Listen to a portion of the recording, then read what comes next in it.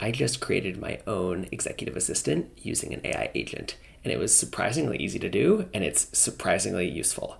Here's everything my EA does for me. It looks at all cold sales emails, and it automatically replies to them and archives them for me. It forwards all my receipts and invoices to my finance provider. It uploads invoices from service providers like our lawyers to Google Drive. It helps me prepare our investor updates. It reminds guests for my upcoming meetings to RSVP. It automatically sends emails to reschedule meetings when I can't make it on short notice. It sends me Slack notifications for all of my external meetings that include really nice preparation materials, and it helps summarize the team meeting and share the results with the team. And these are just the 8 workflows I've built so far, but I have a bunch more ideas. So let me dive in and show you how to do each one by one. For this AI agent, we will be using relay.app. If you don't have a relay.app account yet, you can sign up for one for free using the link in the description below. Now, the interesting thing about this AI agent is that not every single workflow uses AI, but when you take the package of things it does for me all together, it's really cool and replaces a lot of the things a real EA would do. First, I get a lot of cold sales emails, and it turns out that when you get a cold sales email, just deleting it doesn't do any good because you're still in the person sequence and you're just gonna get more and more and more emails from them. So for this workflow, I use a label added trigger. I manually go through my inbox at the beginning of every day and boom, boom, boom, boom, label all the cold emails. Once an email has been labeled as a cold email, I have an automation to automatically reply, no thanks, but check out our product, and then an automation to archive it. And so this takes a lot of the pain out of dealing with cold emails. The second workflow is also a really simple one, forwarding receipts and invoices automatically to our finance provider, which is Ramp. In this case, whenever I receive an email that contains invoice or receipt and doesn't contain a couple of keywords that I don't want to forward, I automatically forward the email to receipts@ramp.com. The third workflow, yet another simple one, when I receive emails from our lawyers, Gunderson Detmer, using this trigger that contains the right sender, I automatically upload the invoice attachment to this folder in my Google Drive. Now let's get into the more interesting workflows. The next one is our investor updates workflow, and this is a multi-step workflow. So this runs 4 days before the end of the month.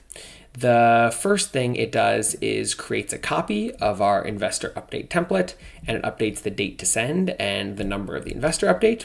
It then shares the document with Tice on our team, who helps me prepare the investor update. It sends a message automatically to Tice asking him to fill in his sections of the update. It then assigns a human-in-the-loop task to me to fill in my section of the update, and finally to send the update. So again, there's no AI at all in this workflow, but it's a really helpful automated workflow that makes sure Tice and I both do our parts and get the investor update out on time. Now let's get into the workflows that actually use AI in a meaningful way. So this is a cool one that reminds guests to RSVP for meetings if they haven't RSVP'd yet. So the way this works is it triggers 4 hours before the meeting if there are external guests and I'm the organizer. Then we have an AI step that looks at the guest list and tries to figure out, do we need someone to RSVP who hasn't RSVP'd yet? And if so, we draft a nice nudge email to send to them. So here's how I wrote this prompt. First, look through the guest list and output the name and email address of each guest that is either not RSVP'd or RSVP'd no. And then also write a polite reminder email to all of the guests that haven't replied yet to check in and see if they can make it.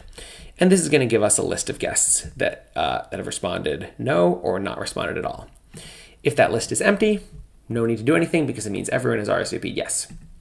If that list is not empty, it means we need to send an email.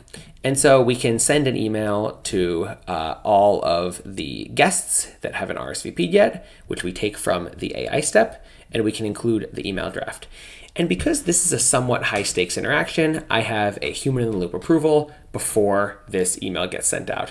And in the approval, I remind myself, this is the event, the title, the start time, here are all the guests, and here's the email draft I want to send to them.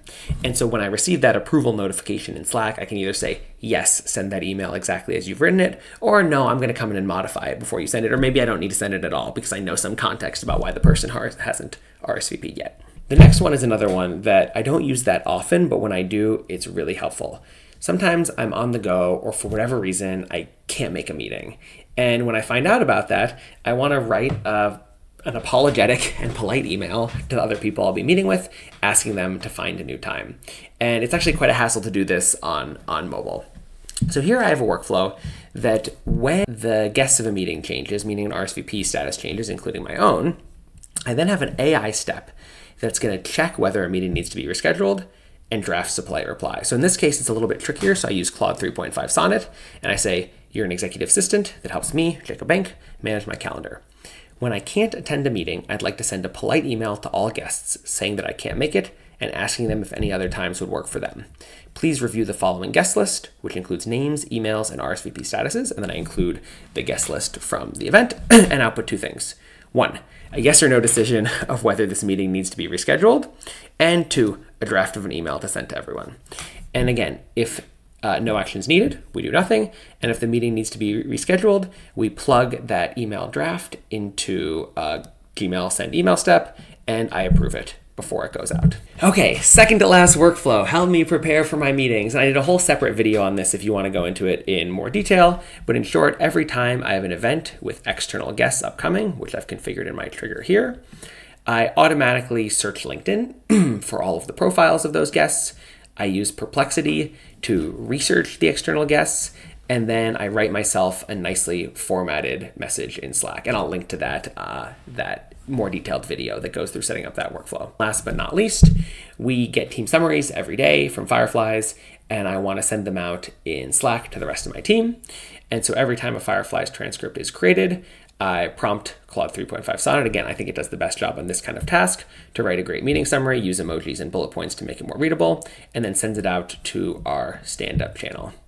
So that's my EA so far. It does 8 different things. Some use AI, some don't use AI. Some are very simple and straightforward, like uploading attachments to Drive. Some are a bit more complex, like deciding whether a meeting needs to be rescheduled and writing the right email about it. But it was actually really easy to set each of these up individually. And my guess is that I'm going to keep adding to it over time, get to 10, 15, 20, and maybe even more workflows over time. So if you want to take your first baby steps into creating an AI agent, this sort of personal assistant or executive assistant use case is a great place to start. So feel free to follow along with the workflows I've created here, or check out our community where we have a bunch more ideas of workflows that you can create.